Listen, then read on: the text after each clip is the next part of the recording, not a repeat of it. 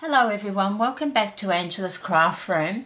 Today I've got another card for you using the Heartfelt Blooms Celebration stamp set, which is this one here. So if you're interested in getting hold of this stamp set, I suggest that you contact your nearest Stampin' Up demonstrator and they'll let you know how you can get your hands on this unique Celebrations stamp set. It is a beautiful stamp set. So I've just layered the card with DSP and cardstock, which we will do, and then I've stamped the image in Memento black ink, and then I've used the Stampin' Up Blends alcohol markers to colour it. So we're going to make another one, so we'll get started. Just pop this one over there. Now this time I'm going to more do a black and white theme, which I think it's going to look a lot nicer. Now I will go through the measurements with you as we're layering the card. So this is going to be matte. This is just what's going to go on the front of the card. So I've got a piece of basic black which measures 5 1/4 inches by 3 7/8, and then a piece of DSP, and you can use any DSP, and it measures 5 1/8 of an inch by 3 3/4 of an inch. So we'll just pop that onto the basic black cardstock. Everything I'm using today comes from Stampin' Up. When you're putting your glue on your DSP, you don't need that much. Just try and get it as straight as possible. And just slide it so it doesn't move too much. So that's our first mat. Then we're going to use a piece of rich raspberry which measures 2 inches by 3 7/8, and then another piece of DSP which measures 3 3/4 by 1 7/8. So we just want to pop that onto the piece of rich raspberry, one of my favourite colours in the Stampin' Up range.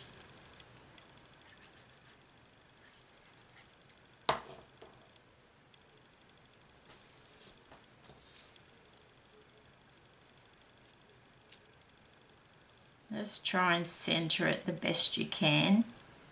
The good thing with the multi-purpose glue, it does let you move it a little bit. Only for a few seconds though.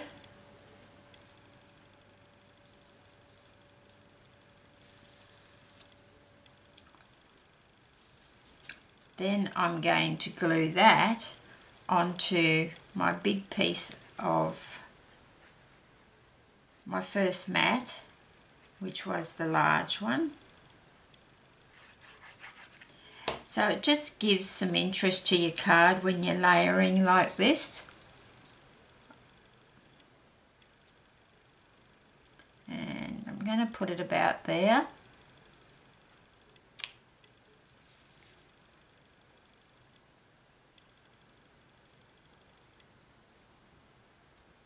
It's absolutely pouring rain here today in Australia, in Queensland, Australia. And it's gone from being about 40 degrees 2 days ago and it's only 20 degrees today. So it's a bit of a shock. But I would rather it be cool like this rather than the 40 degrees, which is well over 100 degrees for those that go in Fahrenheit in your country. So now we've done that part, and then I've got a piece of Whisper White, which is 3.5 by 3.5, and as you can see I've put that through the embossing folder Petal Burst. So we're just going to apply that to the card. Now you'll need a bit of extra glue on there because we've dry embossed it. So where I only put a real little bit of glue on the DSP and the cardstock previously, we just need to put a bit more so that it will really stick.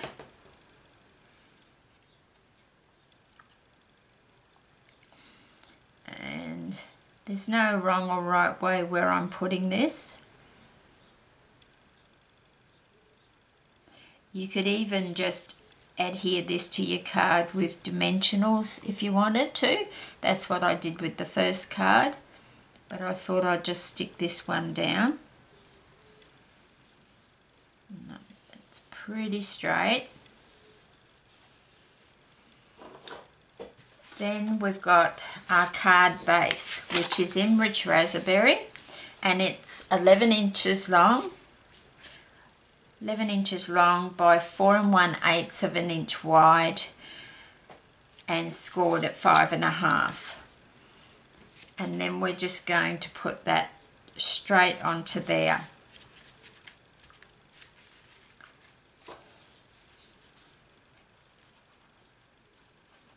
So it's very quick and easy how to make the layered card. There's no wrong and fast rules about how you layer it. It's just a matter of using different size cardstocks and DSP. And it's a great way to use up your old DSP, or if you've got a lot of DSP hanging around, it's a great way to use up your DSP.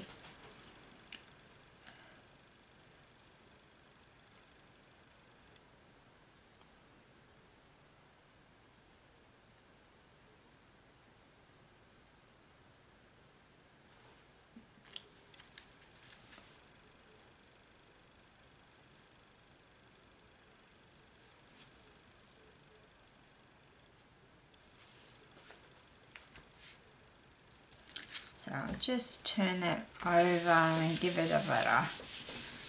You'll have to excuse my black nail. It's taking months and months to grow out. I jam my finger in the door, as one does, and it's just taking forever to grow.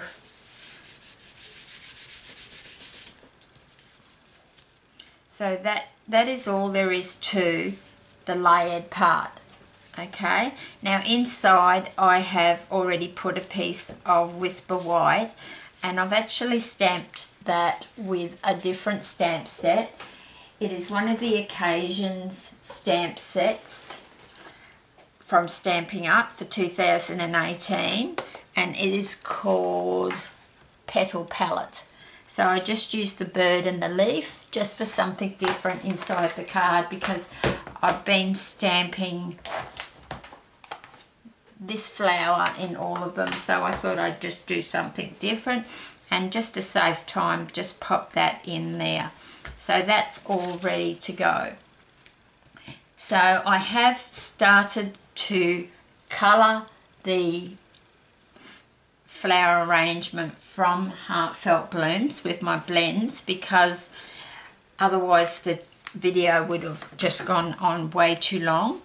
So the middle flower, well, to start with, I've stamped it in using Memento jet black ink, and then I've got a scan and cut, so I cut it out with my scan and cut. You can fussy cut it out, but the scan and cut it's just paid for itself so quickly. Used to do a lot of fussy cutting, and now it just leaves that nice little border around. Or you can actually choose a setting not to have a border and actually cut directly on the image, but I tend to like that little border around the image here. Okay, so to start with, I started off with the blends. Just to start with, you get a light one and a dark one. So I always like to cover my leaves with cover my petals with the light one first. So I'll just show you quickly. I'll go over here. So what I do is first I cover the leaf in the light, right? And then I get the dark one, and this is where I put my shadows. So the easiest way is you can see where those really dark lines are there and there. That's where the artist has made it so much easier for us to colour, because that's where they've put their impression, showing us where that should be dark. So I take the dark one after I've put the light on, and I just put a little bit of a line like that, and then you don't go over the whole thing, otherwise you're just colouring out the dark. You just want to flick on the very edge of the dark, and then just very carefully I go round, and then I come down,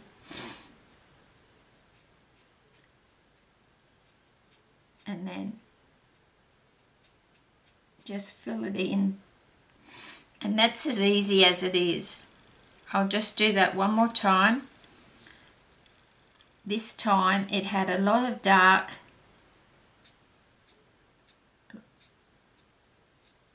up there like that. So then I just went on the light part where it hadn't been coloured, gone round like that, then just flicked out. And you will notice that when you're doing it, it will just blend, it will blend out. That's the ideal, that's why they're called blends. So I did that for my entire flower.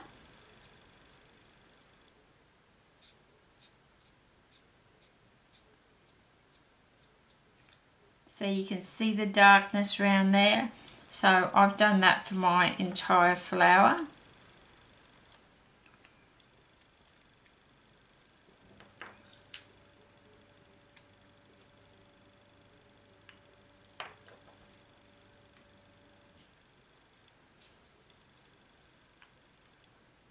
Sometimes it's just hard to tell which is the dark colour and which is the light colour. So always replace your caps, because otherwise the alcohol ink will dry out. So I'm going to go with Pink Pirouette to do these.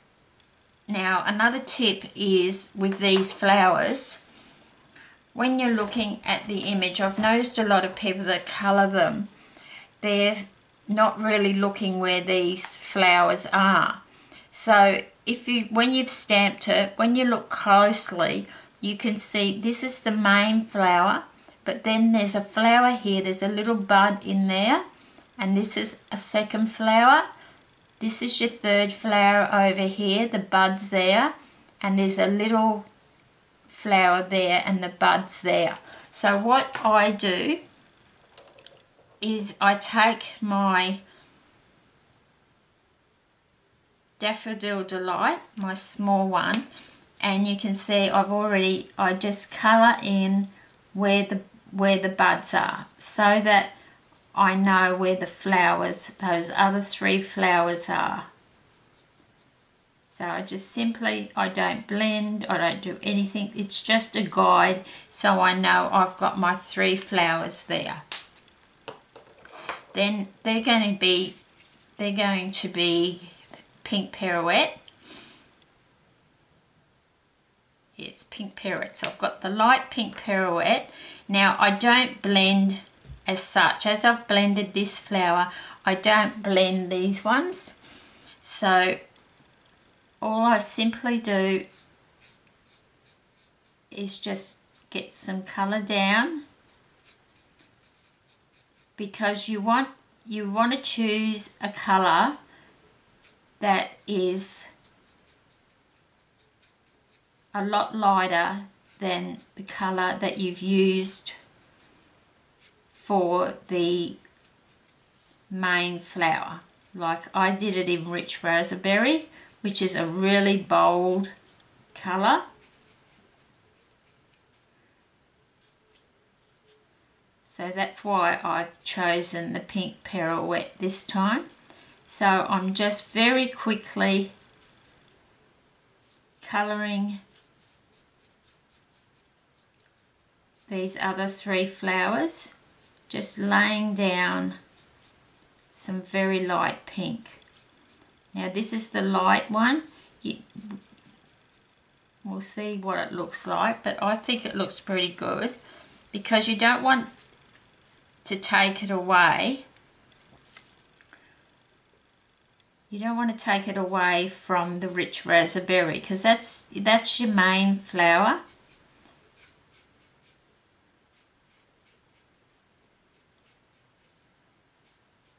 So you can see, like, there's a lot of artist impression darkness in these flowers, and so you don't really have to do very much. It's the big daisy that I've done in Rich Raspberry.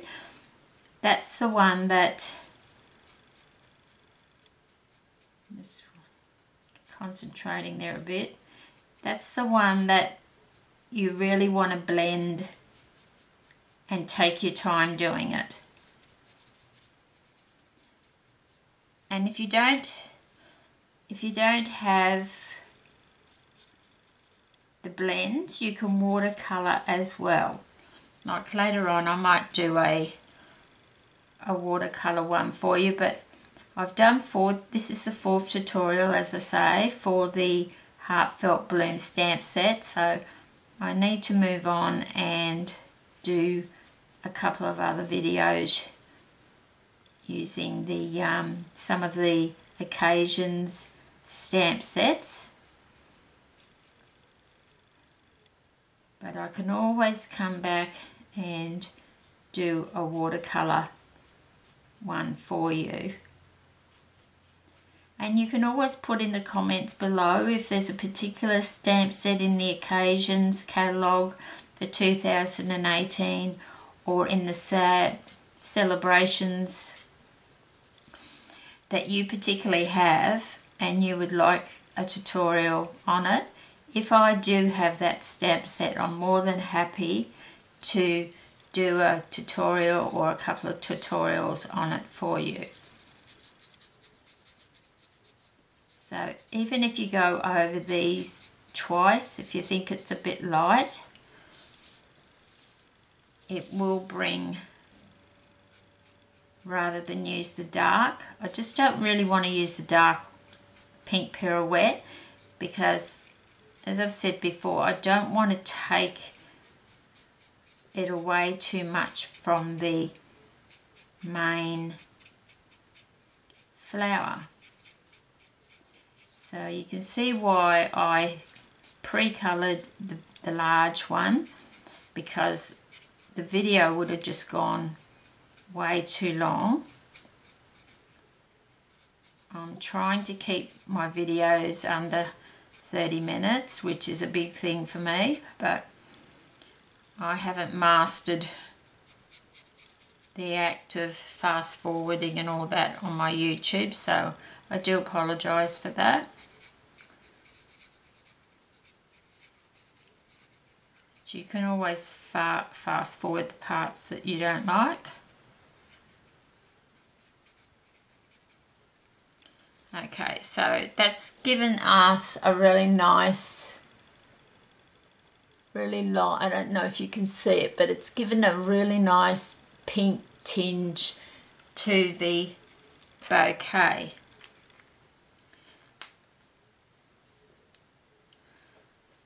And then just realized we haven't done the center, so I'm going to, because it's a big bud, I'm going to just do little circle motions in the center and just work out.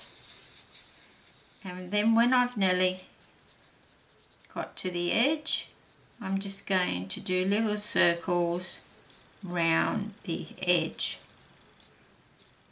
I mean, you can really go to town on this and do a lot of blending. I'm just showing you the quick way to how to use the blends. And then we've got these 3 flowers up here, and I'm going to use Light Pool Party on those.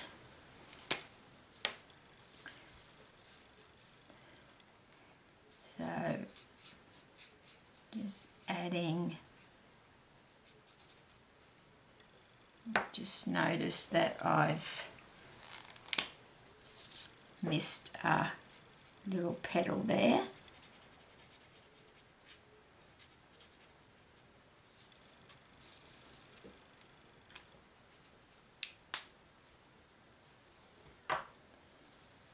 So you just got to think what flowers, what colours that you want to make them.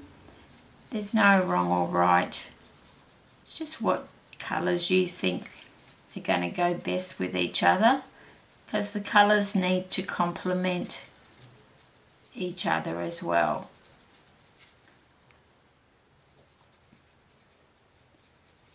But with this image, it's mainly the big daisy that takes the time. You can see everything else is colouring up very fastly. Very fastly, it's not even a word, very fast. So when you've got a bigger flower like this, you just do like flick. So you're not colouring in, you're like flicking.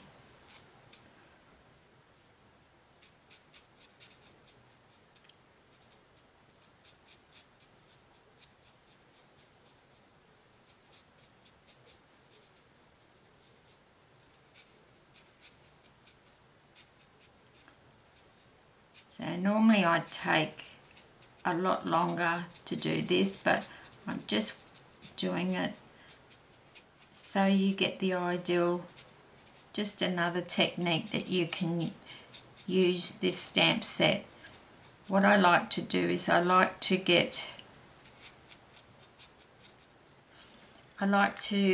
do, when I get a new stamp set, I like to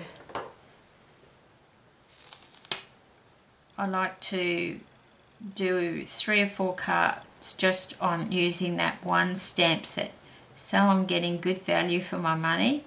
So this month I've shown you 4 videos using the Heartfelt Blooms, and we'll go on from there. And this is just the ivory blends that I'm just putting in the middle there.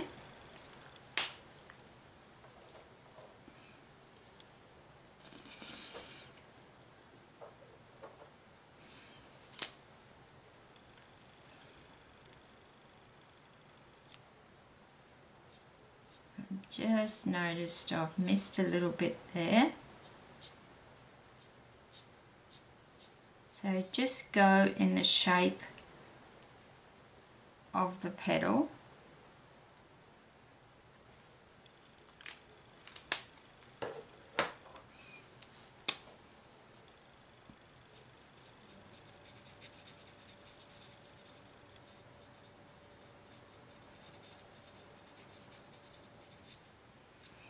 And then all we've got that one. We've got these little guys up here, and most of it is black, but I always make these the same colour as my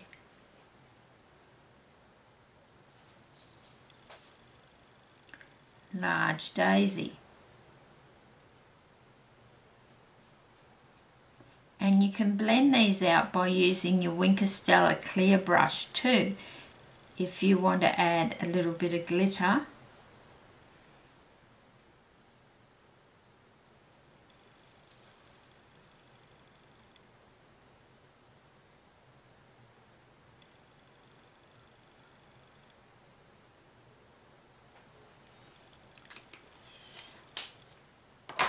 So another thing you get with the Stampin Blends is this guy, and it's called a colour lifter, and it's not erasing the colour, but I've just gone outside the line, so I thought it was a good opportunity to show you. If you just go along there, and what it does, it pushes the colour back inside the lines.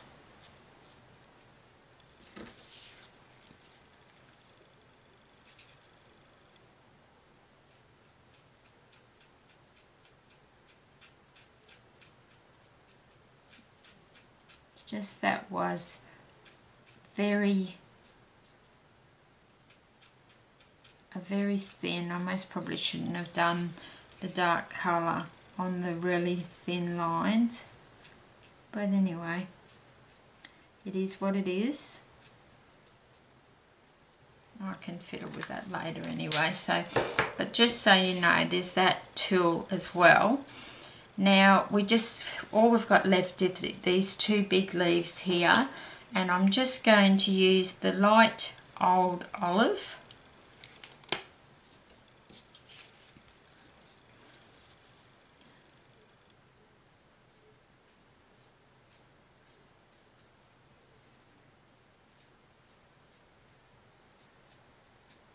And I'm just doing little flick motions so I get the curve,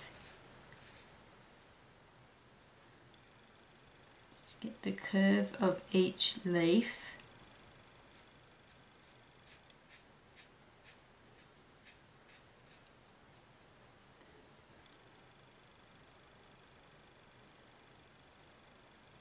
And then just flick back to the center.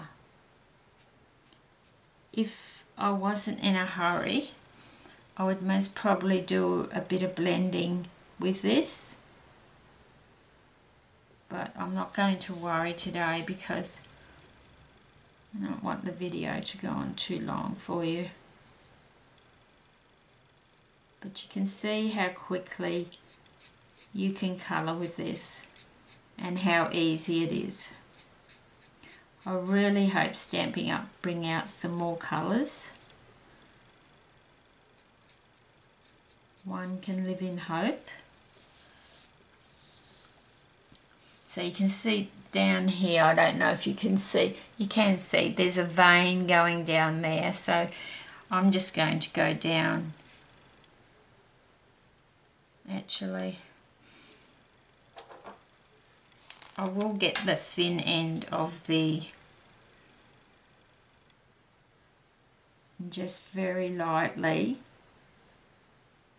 go up.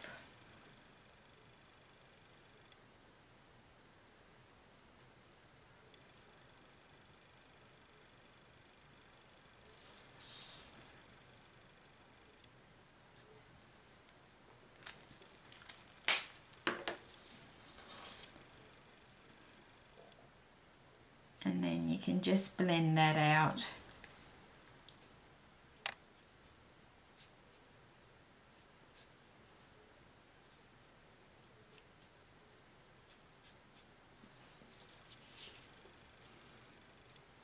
Just gives you a bit more definition. So I'm just going to do this last leaf and then we can pop it on our card.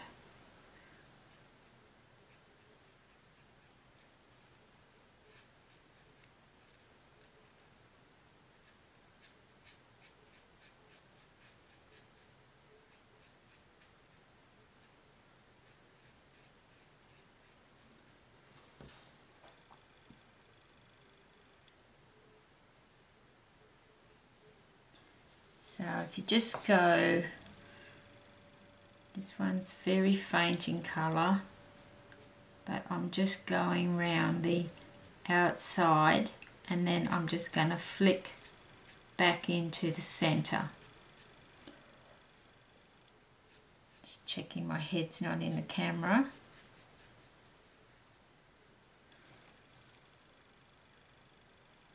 So just very lightly, I'm not adding hardly any pressure because I just want to get that shape on the outside.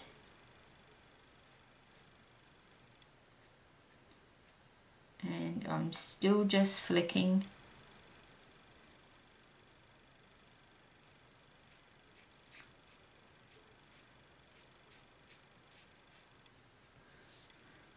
And then you can flick from the flower out as well. Just whichever way you feel comfortable doing.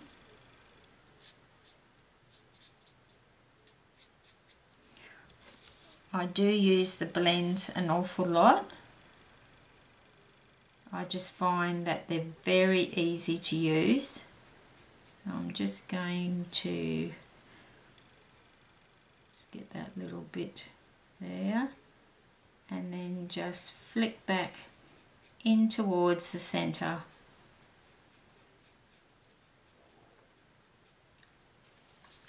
So I would normally do a lot more blending, but it just shows you how easy it is to color that. So then we're just going to get our card back in. And I do like how the card is black and white. I think the first card I did was a bit too busy. So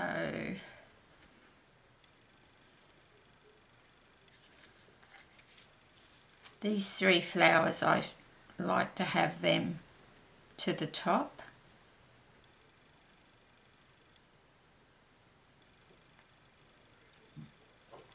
And then I've also cut out an oval from the layering ovals in Rich Raspberry, and then I did a smaller one. I stamped the words Best Wishes from that stamp set I showed you earlier, Petal Palette, and then I cut out in Whisper White a smaller piece of cardstock, and then I just adhered those together with stamping dimensionals.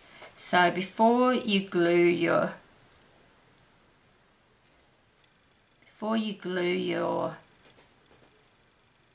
flower down, I just want to see where I wanted to put those, and I'm going to just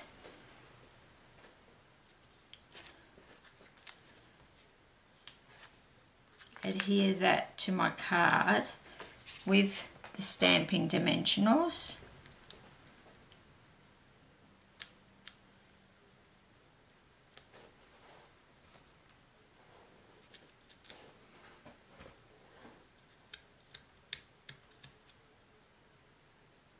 So if you haven't already subscribed to my channel, I would really appreciate you subscribing. I do 2 tutorials each week. I'm in Australia, so usually every Tuesday and Thursday I publish a tutorial for you. So you're getting 2 a week. So if you subscribe, you won't miss them. You'll get a little email telling you that I've published one. Now you can just glue that down like that, or you could,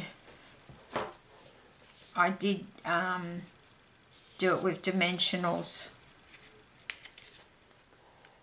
which I think I will do it with dimensionals.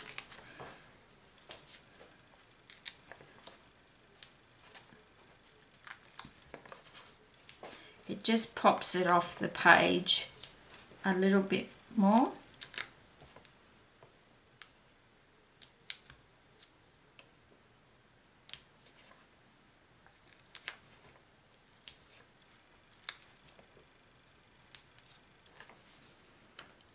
And Stampin' Up do have the adhesive foam strips, but this is, if it was a square image or something like that, I'd use those, but being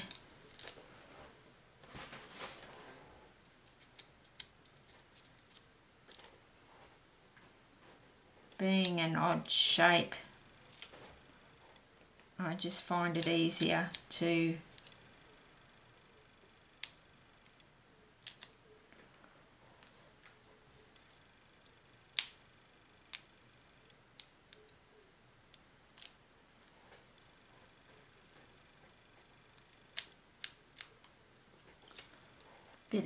just using the little dimensionals.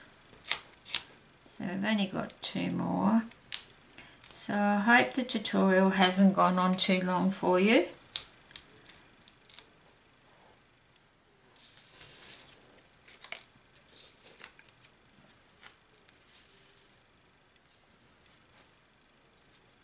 My next video I'm planning on doing is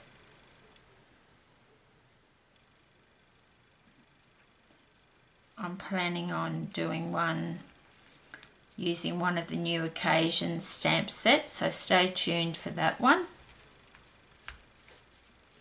So there we go. That's the card for today, and I do really like it a lot better with the white background and just mainly black and white DSP, whereas with my original one I think the DSP was a bit too busy. I do like both of them, but I do like this one a little bit better. So I hope you'll give that technique a try. And as I say, I've used blends, but you could use watercolour. You could watercolour it with your ink pads, which I'll try and do later on. I need to do a couple of more videos with different stamp sets first. So thank you so much for spending some time with me today.